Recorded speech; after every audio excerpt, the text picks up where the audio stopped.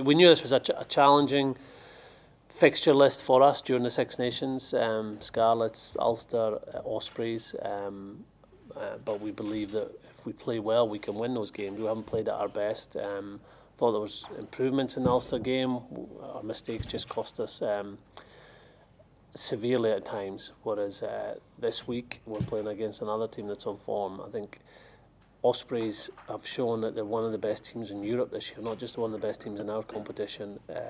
It's been not unlucky for them, but they've been in the Challenge Cup and won all their games and played really well. They've been in the top two most of the season, and this year's competition, I believe, is the best standard I've seen it. Yeah, first off, well, I just think obviously there's been older boys in and boys who are more experienced than me, so it's all credit to them. You know, they're great players, and yeah, looking forward to a good run at it and hopefully a good game. Yeah.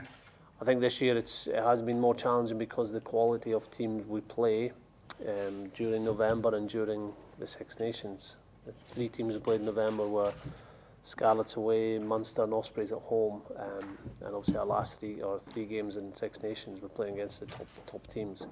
But we have to deal with that and play as well as we can to win those games.